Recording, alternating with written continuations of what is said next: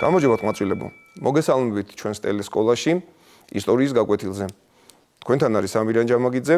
დღეს ვისაუბრებთ ჩვენი მეზობლის თურქეთის შესახებ. თურქეთი დღევანდელი ევროპის ერთ-ერთი მნიშვნელოვანი სახელმწიფოა და საქართველოსთვის მას უზარმაზარი მნიშვნელობა გააჩნია, რადგანაც ის ჩვენი სტრატეგიული პარტნიორია, უახლოესი მეზობელია და საუკუნეების მანძილზე ჩვენი ისტორიები ძალიან ჭიდროდ იყო ერთმანეთთან გადაჯაჭვული. საინტერესოა ჩვენთვის თურქეთი იმდენადაც, რამდენადაც მე-20 საუკუნეში თურქეთმა უზარმაზარი ნახტომი გააკეთა ჩამორჩენილი შუა საუკუნეებრივი სახელმწიფოდან თანამედროვე ტიპის საკმაოდ მნიშვნელოვანი ეკონომიური ძალისა და სტრატეგიული მნიშვნელობის მქონე სახელმწიფომდე. და სწორედ ამიტომ დღეს ვისაუბრებთ ამ პროცესზე, რომელიც დაკავშირებულია თურქეთის სახელმწიფოს შემქმნელთან, მის პირველ პოლიტიკურ ლიდერთან მუსტაფა ქემელთან. მუსტაფა ქემელი ოსმალეთის სახელმწიფოში დაიბადა მაკედონიაში, ქალაქ სალონიკში, სამხედრო მოსამსახურის ოჯახში და თავიდანვე დაინტერესებული იყო სამხედრო საქმით, ამიტომ ძალიან ჩქარა მიატოვა მედრესე, სადაც მას რელიგიას ასწავლიდნენ და გადავიდა ახალგაზრდა ყმაწვილების სამხედრო სასწავლებელში. და შემდგომ მთელი მისი ცხოვრება დაკავშირებული იყო ოსმალეთთან და მისი სამშობლოს ძლიერებასთან. საქმე კი ძალიან ბევრი იყო, იმიტომ რომ მე-20 საუკუნის დასაწყისში ოსმალეთი უკვე დასუსტებული კორუფციაში ჩაძირული სახელმწიფო იყო, მიუხედავად მისი ტერიტორიული განფენილობისა, ვეღარ ახერხებდა სახელმწიფოში წესრიგის დამყარებას. ოსმალეთის სულტანი მურად მეხუთე თანდათან კარგავდა გავლენას როგორც ევროპის სახელმწიფოთა შორის, ისე თავის ქვეყნის შიგნით. განსაკუთრებით რთული იყო ოსმალეთის პრობლემები ბალკანეთთან დაკავშირებით. ადრე ოსმალეთი მთელ ბალკანეთს ფლობდა, მაგრამ მე-20 საუკუნის დასაწყისისათვის, როდესაც ბალკანეთის ომები დაიწყო 1911-12 წლებში, ოსმალეთმა თანდათან დაკარგა ბალკანეთზე გავლენა და მხოლოდ ბოსფორის სანაპიროზე მცირე ზოლი შემორჩა კონტინენტურ ევროპაზე. დანარჩენი ტერიტორიები ფაქტიურად ბალკანეთის ომის შედეგად სერბეთმა, ბულგარეთმა და საბერძნეთმა წაართვეს. სწორედ ამ პერიოდში ოსმალეთი კარგავს გავლენას აფრიკაში თავის კოლონიებზეც და ასეთი დასუსტებული 1914 წელს შემოდგომაზე ერთვება პირველ მსოფლიო ომში. პირველ მსოფლიო ომში ჩართვა ოსმალეთსაც ძალიან მნიშვნელოვანი პოლიტიკური გადაწყვეტილება იყო. მას იმედი ჰქონდა, რომ ავსტრია-უნგრეთთან და გერმანიასთან ერთად მოახერხებდა დაკარგული პოზიციების დაბრუნებას, თუმცა ეს ყველაფერი არც ისე იოლი აღმოჩნდა. ამ ომის განმავლობაში ოსმალეთმა უფრო მეტი დაკარგა ვიდრე მიიღო და 1918 წელს 30 ოქტომბერს იძულებული გახდა მას შემდეგ რაც ომიდან გავიდა გერმანია და ავსტრია-უნგრეთი თვითონაც მუდროსის ზავზე მოეწერა ხელი და ეღიარებინა, რომ ის პირველ მსოფლიო ომში დამარცხდა. ოსმალეთის პირველ მსოფლიო ომში დამარცხება ძალიან მძიმე ტვირთად დააწვა ქვეყანას, იმდენად რამდენადაც მისი მეზობელი სახელმწიფოები ცდილობდნენ გამოეყენებინათ ეს თავისი პოლიტიკური ინტერესებისათვის და დაიწყეს ოსმალეთის ტერიტორიების მიტაცება. ევროპულ სივრცეში ოსმალეთის ტერიტორიებზე პრეტენზიას აცხადებდა საბერძნეთი, ხოლო მცირე აზიურ სივრცეში ოსმალეთის ტერიტორიებს თანდათანობით დაეპატრონა სომხეთი. ამ სახელმწიფოებთან ბრძოლაში ოსმალეთს ხელს უშლიდა ის, რომ მოკავშირეებმა მოახდინეს მისი დედაქალაქის კონსტანტინოპოლის ოკუპაცია, ხოლო ოსმალეთის სულტანი მურად მეხუთე იმისთვის, რომ თავი გადაერჩინა, მზად იყო ყველა დათმობაზე წასულიყო. სწორედ ამიტომ 1920 წელს მოწერილი სევრის ზავით ოსმალეთმა დათმო თითქმის მთელი ტერიტორიები, რომელიც მას მცირე აზიის აღმოსავლეთ ნაწილში ჰქონდა. ეს ზავი რო შესრულებულიყო, ფაქტიურად ოსმალეთი შეიძლება როგორც სახელმწიფო გამქრალიყო კიდეც პოლიტიკური რუკიდან. და სწორედ ამ დროს პოლიტიკურ ასპარეზზე გამოდის მუსტაფა ქემელი. გენერალი, რომელიც მუდროსის ზავის შემდეგ ოსმალეთის არმიის დემობილიზაციის გამო ფაქტიურად დარჩა პოლიტიკური სივრცის გარეთ. მუსტაფა ქემელი და მისი მომხრეები აქტიურ პოლიტიკურ მოღვაწეობას იწყებენ მცირე აზიის ტერიტორიაზე, ქალაქ ანგორაში, სადაც 1920 წელს აყალიბებენ ოსმალეთის ნაციონალურ კრებას და აცხადებენ, რომ იბრძოლებენ ოსმალეთის დამოუკიდებლობისათვის. ისინი არ აღიარებენ სევრის ზავის პირობებს და ითხოვენ ოსმალეთი დაბრუნდეს მუდროსის ზავის სივრცეში და შეინარჩუნოს თავისი სახელმწიფოებრიობა. მუსტაფა ქემელი დაუპირისპირდა ადგილობრივ ხელისუფლებას, ის გამოაცხადეს ქვეყნის მოღალატედ და მიუსაჯეს სიკვდილით დასჯა. მაგრამ ის არ აპირებდა დანებებას და აგრძელებდა ბრძოლას დასახული მიზნის მისაღწევად. საომარი მოქმედებები ხელისუფლების წინააღმდეგ ახალგაზრდა თურქებმა 1920 წელს დაიწყეს და მიიტანეს იერიში რამოდენიმე მიმართულებით. პირველი ეს იყო საბერძნეთის წინააღმდეგ დაწყებული საომარი მოქმედებები და მეორე იყო საომარი მოქმედებები, რომელიც მიმართული იყო სომხების წინააღმდეგ და მესამე მიმართულება ეს იყო მუსტაფა ქემელის მცდელობა კონსტანტინოპოლი გაეთავისუფლებინა ოკუპანტებისაგან.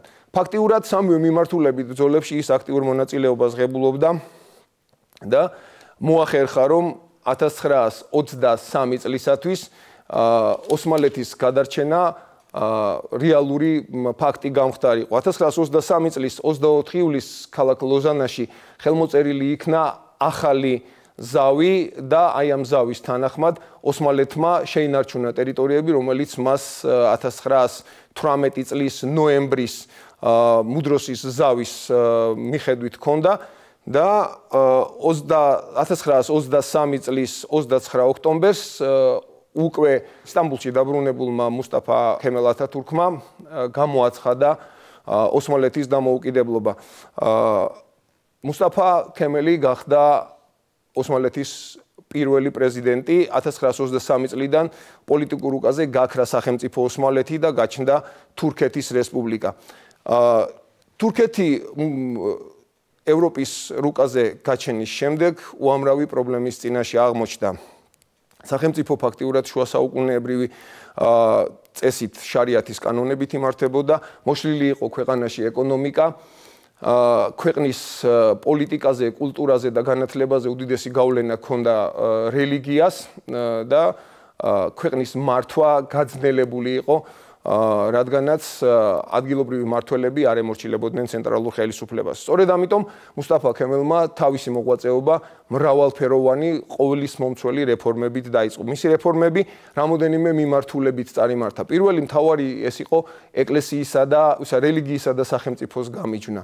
ქემელმა დაიწყო სეკულარული სახელმწიფოს მშენებლობა და გამოაცხადა, რომ სახელმწიფო იქნება ცალკე, რელიგია იქნება ცალკე. ერთ-ერთ თავის გამოსვლაში მან აღნიშნა ძალიან საინტერესო პოზიცია თავისი დააფიქსირა. ის წერდა, ვისაც რელიგია სჭირდება საკუთარი ხელისუფლების განსამტკიცებლად, ის სუსტი მმართველია. ეს იგივეა მან, რომ თავისი ხალხი მახეში გააბას. ჩემი ხალხი ისწავლის მეცნიერებას, დაემათ ილოცონ როგორც სურთ.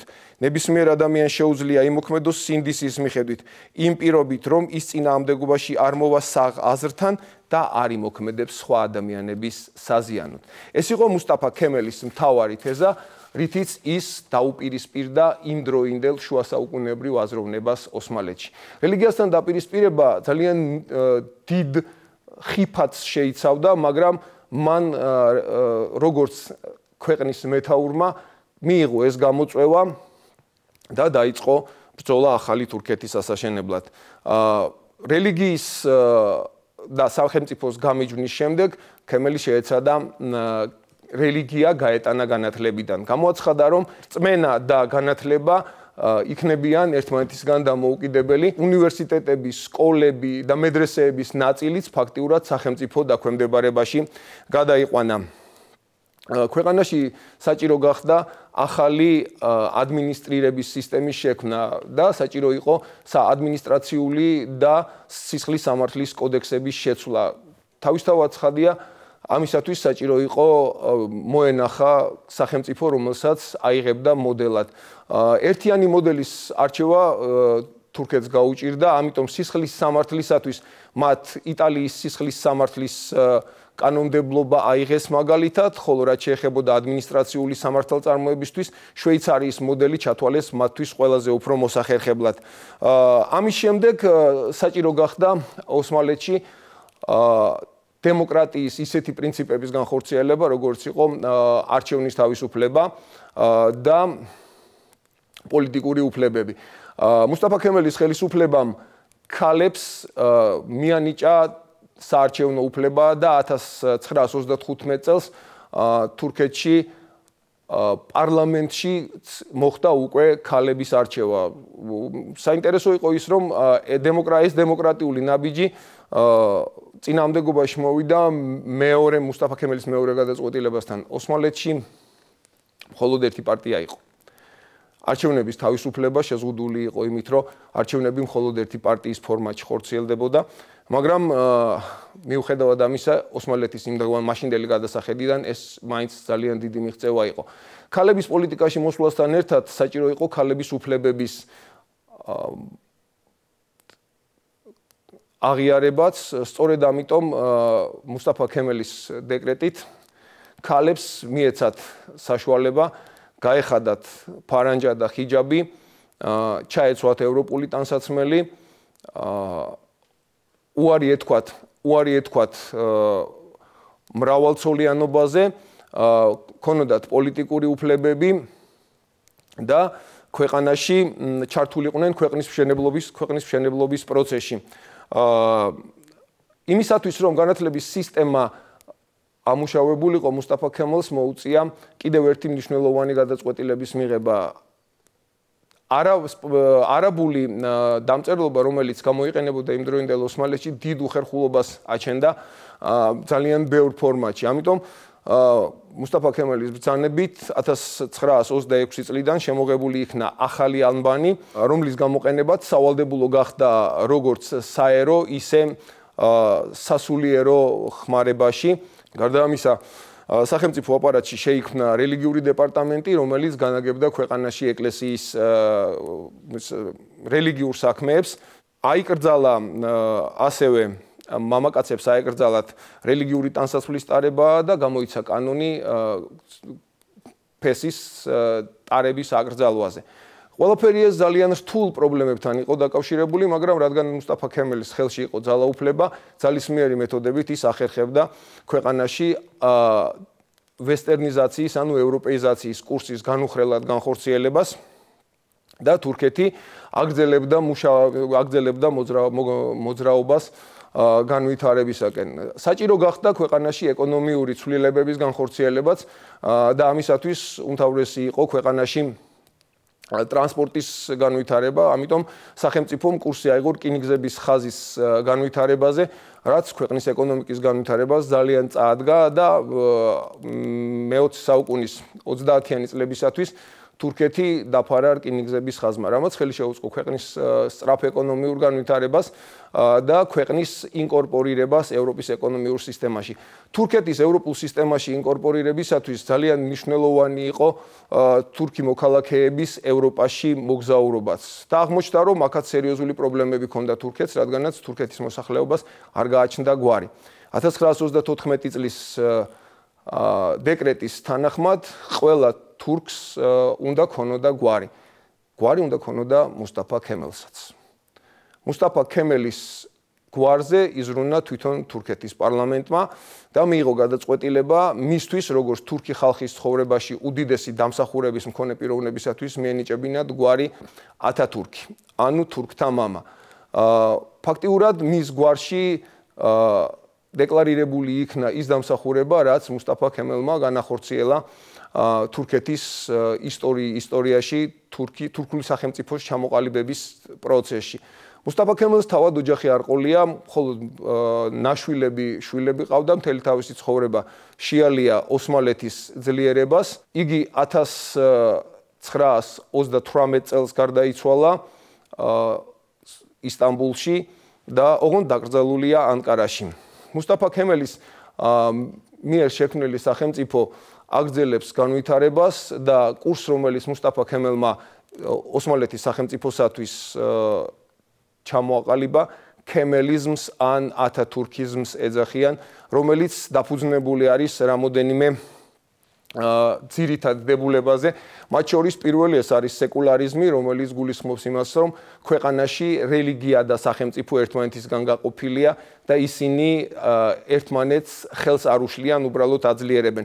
მეორე ეს არის რესპუბლიკანიზმი, რომელიც გულისხმობს იმას, რომ რესპუბლიკური იდეები თურქეთის სახელმწიფოსათვის არის ერთ-ერთი მთავარი და ის აღიარებს, რომ დემოკრატიული მმართველობა ქვეყანაში აუცილებელია. მესამე არის ნაციონალიზმი, ქვეყანა უნდა ეყრდნობოდეს ეროვნულ იდეებს და უნდა აძლიერებდეს მის განვითარებას. მეოთხე ეს გახლავთ რევოლუციურობა, რომელიც თურქეთის რევოლუციის მთავარი იდეა იყო.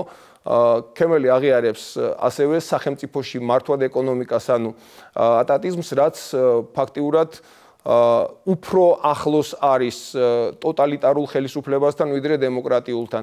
მაგრამ მიუხედავად ამისა, ქემალიზმი დღესაც რჩება ოსმალეთის თურქეთის სახელმწიფოს ძირითად პოლიტიკურ დოქტრინად. ჩვენი გაკვეთილი დამთავრდა, ვიდრე დავემშვიდობებოდეთ, მინდა მოგცეთ დავალება. გაეცანით მუსტაფა ქემელის მოღვაწეობას და შეეცადეთ დაწეროთ ესე პოლიტიკური ლიდერის პორტრეტი, მუსტაფა ქემელის ძლიერი და სუსტი მხარეები და როგორ ახერხებდა ის, როგორ მოახერხა მან, რომ შუა საუკუნეებრივი ჩამორჩენილი სახელმწიფოდან შეექმნა თანამედროვე ტიპის ევროპული სახელმწიფო. კარგად ბრძანდებოდეთ მომავალ შეხვედრამდე.